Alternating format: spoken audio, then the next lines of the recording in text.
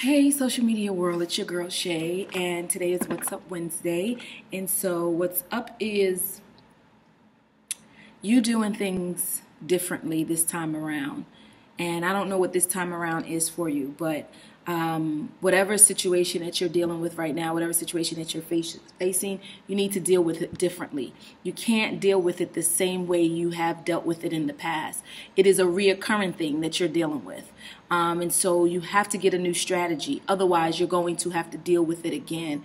And so I just really stopped by, very short and very brief, to tell you that you have to get a different strategy. You have to sit down, you have to think about things, and you have to come up with a different strategy to do different for this particular situation. You can't do the same thing. You can't talk to the same people. You can't get the same advice. You can't complain about it the same way. You just can't do whatever it is that you're trying to do. You can't go about it the same way. You can't go back to the same people. You can't go, get motivation or encouragement from the same folks. You can't listen to the same thing. You can't watch the same thing. You have to do something different this particular time around.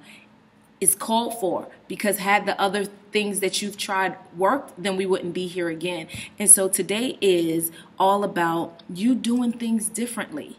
This time around, why don't you take a moment and seek God and ask Him what you should do, versus getting on the phone, calling your friends and asking them what you should do, versus you talking to your peoples and finding out what their advice is, versus you doing the same thing that you've done.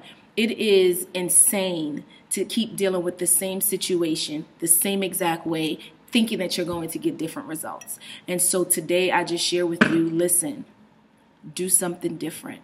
You have to do something different.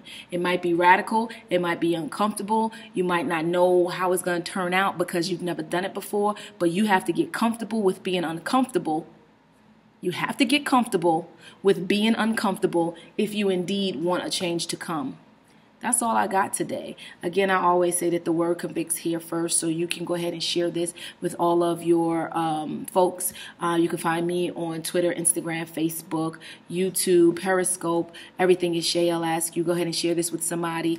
And happy Wednesday.